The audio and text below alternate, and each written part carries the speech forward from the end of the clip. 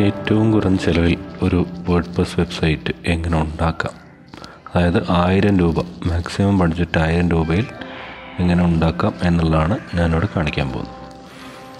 ആദ്യമായിട്ട് ഞാനിപ്പോൾ ചെയ്യുന്നത് ഗോഡാഡി എന്ന് പറയുന്ന ഡൊമൈൻ ആൻഡ് ഹോസ്റ്റിംഗ് സർവീസിലാണ് ഞാനൊരു വെബ്സൈറ്റ് ഉണ്ടാക്കാൻ പോകുന്നത്. അപ്പോൾ ആദ്യമായി നിങ്ങൾ ഗോഡാഡിയിൽ ഒരു അക്കൗണ്ട് നിങ്ങളുടേതായിട്ട് ഉണ്ടാക്കുകയും ഒരു ഹോസ്റ്റിംഗ് ഏറ്റവും ബേസിക് ആയിട്ടുള്ള ഷെയർഡ് സെർവറിൻ്റെ ഒരു ഹോസ്റ്റിംഗ് പ്ലാനും ഒരു ഡൊമൈനും വാങ്ങിക്കുകയും വേണം. അതിന് ശേഷമുള്ള കാര്യങ്ങളാണ് ഞാനിപ്പോൾ നിങ്ങൾക്ക് കാണിച്ചു തരാൻ പോകുന്നത്.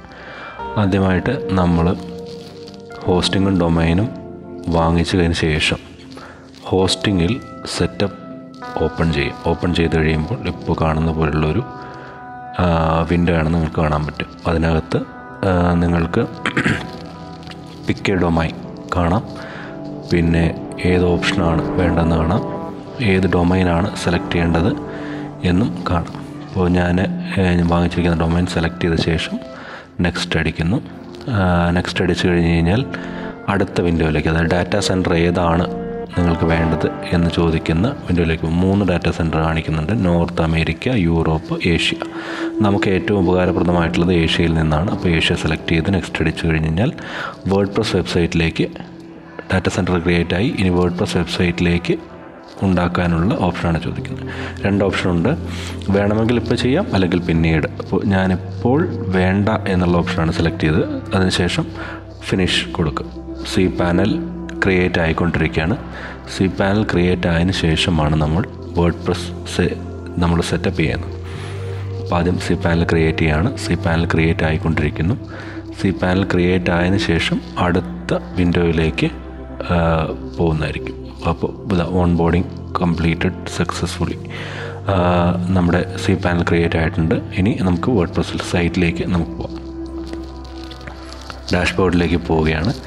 അതിനകത്ത് നിങ്ങൾക്ക് പിന്നെ ഗോഡാഡിയുടെ ഏതാണ് നമ്മുടെ ഡാറ്റാ സെൻറ്ററും IP അഡ്രസ്സും, നമ്മുടെ പ്രൈമറി ഡൊമൈൻ, നമ്മുടെ അക്കൗണ്ട് റിന്യൂവൽ ഡേറ്റ്, നമ്മുടെ IP address, SSLൻ്റെ status, website security, email, പിന്നെ നമ്മളെടുത്തിട്ടുള്ള ഹോസ്റ്റിംഗ് പ്ലാനിൻ്റെ ഡീറ്റെയിൽസുകൾ അതെല്ലാം അതിനകത്ത് കൊടുത്തിട്ടുണ്ട്. അതായത് സ്റ്റാർട്ടർ ഹോസ്റ്റിംഗ് പ്ലാനിൽ CPU സൈസ്, RAM, എത്ര ഫയൽ, എത്ര എൻട്രി പ്രോസസ്സ്, അതെല്ലാം അതിനകത്ത് കൊടുത്തിട്ടുണ്ട്. അതിനുശേഷം നമുക്ക് സി പാനൽ അഡ്മിനകത്തേക്ക് പോയാലേ ബാക്കിയുള്ള കാര്യങ്ങൾ ചെയ്യാൻ പറ്റുള്ളൂ. സി പാനൽ അഡ്മിൻ ഓപ്പൺ ചെയ്യുക.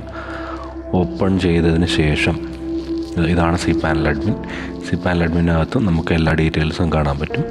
സി പാനൽ അഡ്മിൻ്റെ അകത്ത് നമ്മൾ ഇപ്പോൾ ഇൻസ്റ്റാൾ ചെയ്യാൻ പോകുന്ന വേർഡ്പ്രസ് ആണ്. അപ്പോൾ വേർഡ്പ്രസിന് ഏറ്റവും താഴേക്ക് പോയി കഴിഞ്ഞാൽ വെബ് ആപ്ലിക്കേഷൻസ് കാണാം. വേർഡ്പ്രസ്സിൽ ക്ലിക്ക് ചെയ്ത് കഴിഞ്ഞ് കഴിഞ്ഞാൽ നമ്മൾ വേർഡ്പ്രസ് ഇൻസ്റ്റാൾ ചെയ്യുന്ന ഇൻസ്റ്റലട്രോൺ എന്ന പ്ലാറ്റ്ഫോമിലേക്ക് പോവുകയാണ്. അതാണ് നമ്മുടെ കണ്ടൻറ് മാനേജ്മെൻറ്റ് സിസ്റ്റം ഇൻസ്റ്റാൾ ചെയ്യാനുള്ള പ്ലാറ്റ്ഫോമാണത്. അവിടെ ഇൻസ്റ്റാൾ ദിസ് ആപ്ലിക്കേഷൻ ക്ലിക്ക് ചെയ്ത് കഴിഞ്ഞാൽ നമ്മുടെ ഡൊമൈൻ്റെ പേര്, ഡയറക്ടറി, ഓപ്ഷണൽ ഡയറക്ടറി നമുക്ക് ഏത് വേണമെങ്കിൽ സെലക്ട് ചെയ്യാം. ഇപ്പോൾ ഉള്ള ഡയറക്ടറിയാണ് ഈ ഹൈലൈറ്റ് ചെയ്തിട്ടുള്ളത്. ഓപ്ഷണൽ നമുക്ക് വേറെ വേണമെങ്കിൽ സെലക്ട് ചെയ്യാം.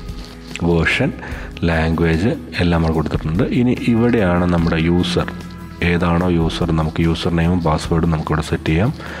അഡ്മിൻ പവറുള്ള യൂസർ നെയിമും പാസ്വേഡുമാണ്. നമുക്കത് റീസെറ്റ് ചെയ്യണമെങ്കിലുള്ള മെയിൽ ID കൊടുക്കാം. ടൈറ്റിലും ടാഗ് ലൈനും കൊടുത്ത ശേഷം ഇൻസ്റ്റാൾ ക്ലിക്ക് ചെയ്യാം. ഇപ്പോൾ നമ്മൾ വേർഡ്പ്രസ് ആണ് ഇൻസ്റ്റാൾ ചെയ്തുകൊണ്ടിരിക്കുന്നത്. വേർഡ്പ്രസ് ഇൻസ്റ്റാളേഷന് ശേഷമാണ് നമ്മൾ വെബ്സൈറ്റിൻ്റെ കസ്റ്റമൈസേഷനിലേക്ക് പോവുക. WordPress installation പ്രോസസ്സിങ്ങിലാണ്. WordPress installation complete ആയിട്ടുണ്ട്.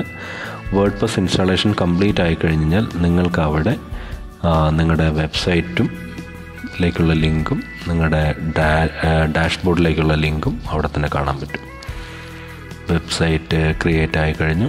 വെബ്സൈറ്റിൻ്റെ പേര്, വെബ്സൈറ്റ് അതാണ്. വെബ്സൈറ്റിൻ്റെ ഡാഷ്ബോർഡിലേക്കുള്ള ലോഗിൻ URL, നിങ്ങൾക്ക് വേർഡ്പ്രസിൻ്റെ സപ്പോർട്ട് വേണമെങ്കിൽ അതിൻ്റെ URL.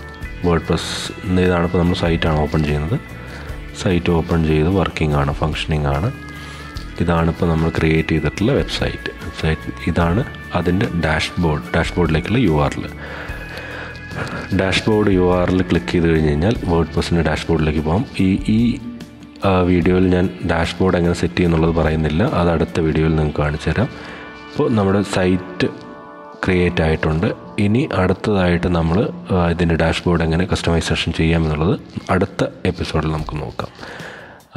ഇനി നമുക്ക് വേർഡ് പ്രസ് എല്ലാം പ്രോപ്പറായിട്ട് ഇൻസ്റ്റാൾ ആയിട്ടുണ്ടോ എന്നുള്ള ഫയൽ മാനേജറിൽ പോയി നോക്കി കഴിഞ്ഞാൽ അറിയാം. അതുകൊണ്ട് എല്ലാം ഉണ്ട്. ലാംഗ്വേജ്, പ്ലഗിന്, തീംസ്, ഇതിനകത്താണ് നമ്മുടെ ഇതിൻ്റെ അപ്പിയറൻസുകളെല്ലാം ചേഞ്ച് ചെയ്യുന്നത്. അപ്പോൾ എല്ലാം കൃത്യമായി തന്നെ ഇൻസ്റ്റാൾ ആയിട്ടുണ്ട്.